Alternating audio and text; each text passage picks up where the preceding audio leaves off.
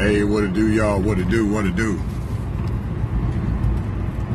I'm pretty sure a lot of us have been through a lot with our relatives.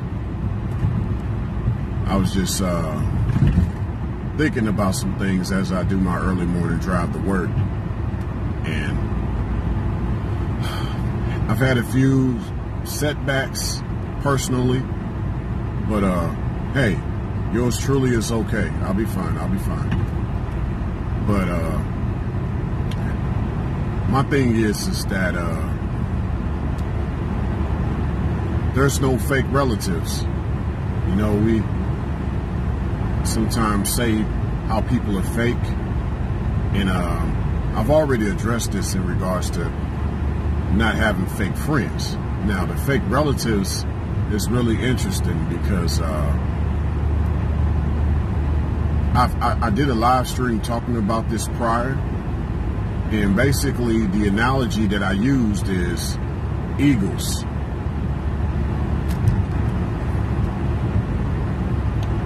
And so the analogy basically is you have eagles in the nest, and you may have like 3 of them. You might have 3 eagles.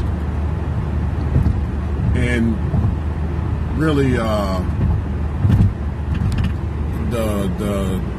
the eagle parents usually can't raise 3 eagles at the same time. So what happens is, you know, you get this term of in-house fighting. Well, amongst eagles, you get a fighting in the nest. So fighting in the nest is just like in-house fighting.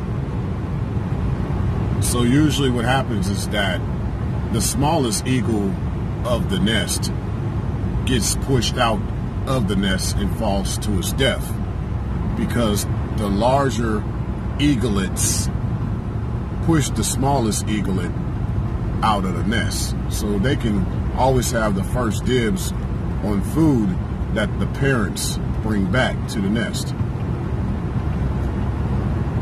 And the parents really, they don't think much of it. They think it's a small, basically,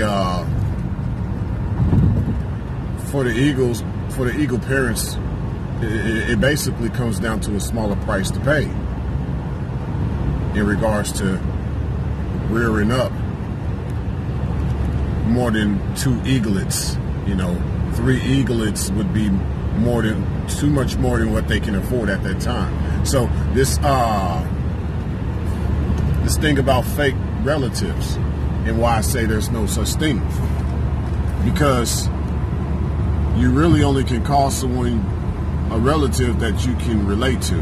We usually say relative due to the genetic side of things, but it really, that's where the similarity ends, as they would say.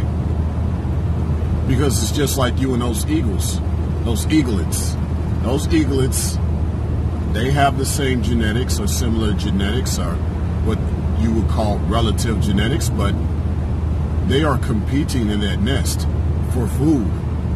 And so if that means making one eaglet jettison out of the nest, then that's what it's going to take, so that at least the remaining 2 eagles will have a chance at surviving. And in your family, or what you think is your family at that time, they're competing with you. They're jealous of you. There's things about you they don't like.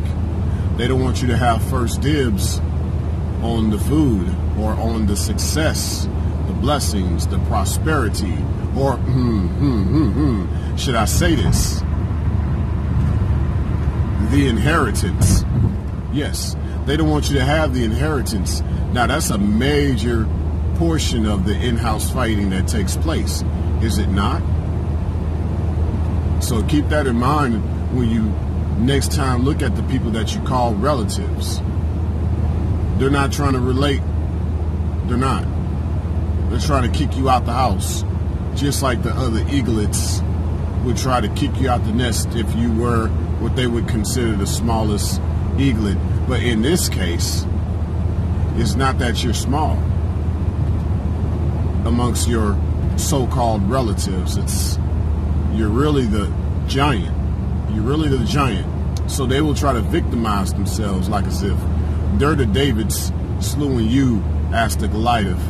But really, most of them are just narcissistic in their own nature, and they're just jealous of whatever your potential is. Whatever your potential has proved to be. Yes.